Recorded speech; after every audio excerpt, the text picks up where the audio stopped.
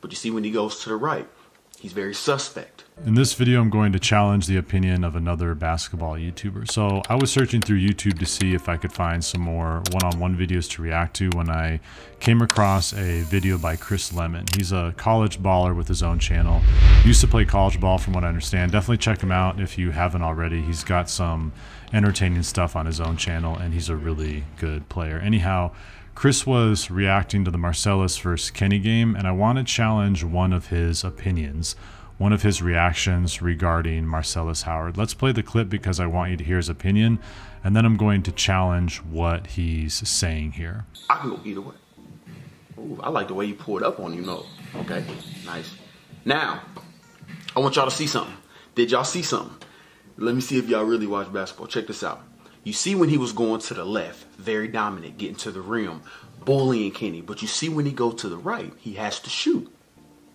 He's limited. Not say he can't go to the right, but that's just a little sign right there. You feel me? That I pick up on, that I just told you guys about. Sometimes I wouldn't say anything, and I would just use it to my advantage when I'm in the game. But you see when he goes to the right, he's very suspect. All right, so here's where I disagree somewhat with Chris based upon the clip we saw of Marcelas. Now, I get it, Marcelas did shoot the ball there, but Chris seems to be under the impression Marcelas should have been able to finish the drive like Marcelas had already done a few times going to his left. So first things first, from this clip and this clip alone, we don't know what Marcelas was thinking. Maybe he knew he was going to step back before even trying to drive, because when I look at the drive, he wasn't attacking Kenny's left shoulder that hard, which makes me think he was thinking about shooting the ball or at least setting up a shot before he even drove. Who knows?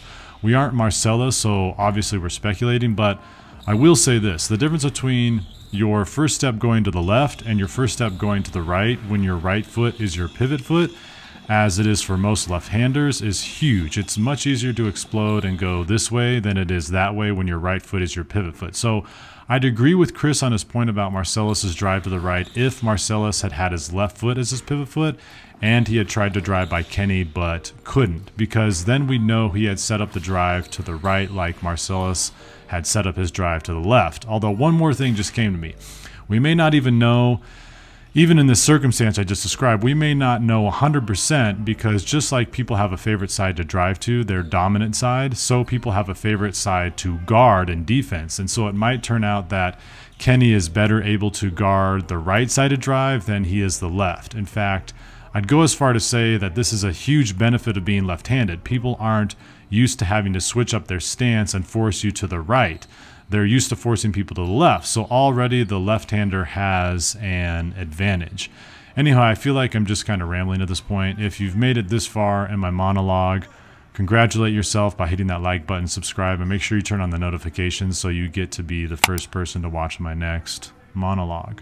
So I'm curious though, what are your thoughts? Do you agree with me on what I've said about Marcelas' drive, or are you able to explode both ways equally well regardless of what pivot foot you've established? Leave me a comment and let me know. Peace.